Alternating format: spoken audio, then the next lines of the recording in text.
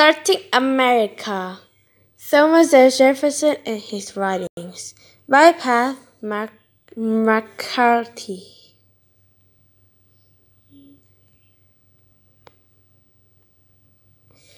Jefferson's ideas. Thomas Jefferson was a man of many ideas. He was more modern in his thinking than many other people of his time. He believed in liberty for everyone. He was good at stating his ideas clearly in his writing.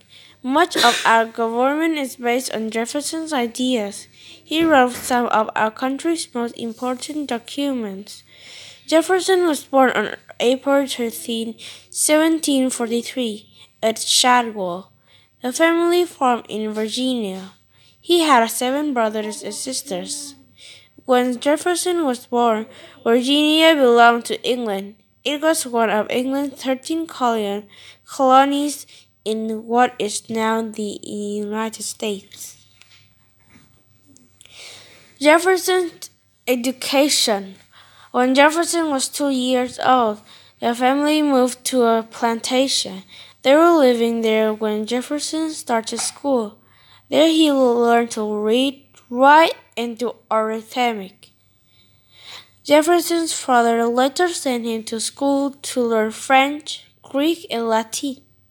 From his father, Jefferson learned to be independent. His father told him, "Never ask another to do for you what you can do or for yourself." When Jefferson was 14, his father died. Jefferson attended another school for 2 years. When he was 16, Jefferson went to the College of William and Mary. He made friends with a professor, Dr. William Small, who introduced him to people close to the governor. After 2 years, Jefferson left college to study law with George Wythe, a well-known lawyer.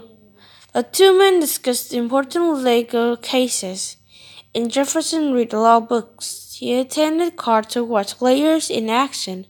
Jefferson later wrote that Wythe was my faithful and beloved mentor, teacher, in youth and most affectionate friend through life. Jefferson enters politics. Jefferson became a lawyer in 1767. 2 years later, he was elected to the House of Burgesses, Virginia's lawmaking body. Jefferson, like many other Virginians, was unhappy with British rule. Jefferson settles down. In 1772, Jefferson married Martha Wales Skelton. He built a house named Monticello on the land he had inherited. The colonists were becoming unhappy with British rule. They thought they should be free to make their own laws and be a direct democracy. They thought England had too much control. In 1774, Jefferson wrote a booklet about the colonists' rights. In it, he said that the English government did not have the right to make laws for the colonies since the colonists had no representative. This booklet was called A Summary View of the Rights of British America. The colonies declared independence. In 1774, a council, called the First Continental Congress, met in Philadelphia.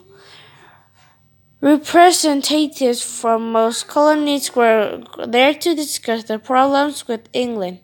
The next year, the Second Continental Congress decided the colonies should declare their independence from England. A committee was chosen. They chose Jefferson to write the document. Jefferson spent 2 weeks working on this document. He tried to express how most Americans were feeling. He explained this belief that when men tried to settle problems with those who ruled them and could not, they had the right to break ties with the ruling nation. He later said that the Declaration of Independence was meant to be an expression of the American mind. Signing of the Declaration of Independence. The Congress passed the Declaration of Independence. It was signed on July 4th of 1776 and so read to the public on July 8th. The colonies fight for independence. The colonies were now fighting the Revolutionary War to gain their freedom from England. The war would last 8 years. In 1777, Jefferson wrote another important document called the Virginia Statute of Religious Freedom. In this document, Jefferson said that the government should not interfere with anyone's religious freedom. A person should have the freedom to believe and worship as he or she chose. Personal liberty was very important to Jefferson, and this can be seen in most of his writings. In 1779, Jefferson was elected governor of Virginia. This was one of the worst times of Jefferson's life. It was his responsibility to keep the people of Virginia safe from the British attackers. But Virginia did not have enough money to buy the supplies or food that the colonial soldiers need. The British attacked several places in Virginia and even controlled Monticello for a while. Many people blamed Jefferson for Virginia's problems. Jefferson returned to Monticello. Jefferson's time as governor ended before the war did. He went back to Monticello where he wrote a book about Virginia. It was published several years later. Jefferson wrote a book about Virginia, along with many other documents.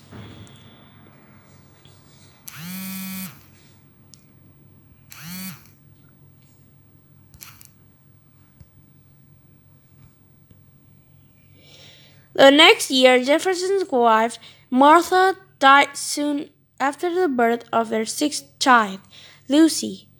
Jefferson was so sad that he would not come out of his room for 3 weeks. His daughter, Martha, was the only person he would allow into the room with him. Jefferson served his country. Jefferson, however, could not stay in his room forever.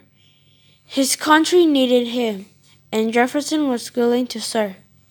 He was elected to the new Congress in 1783 and wrote several important documents. Soon Jefferson was asked to go to France to help Adams and Benjamin Franklin make treaties with several of the nations of Europe. So the new United States could trade with them. So Jefferson agreed to go.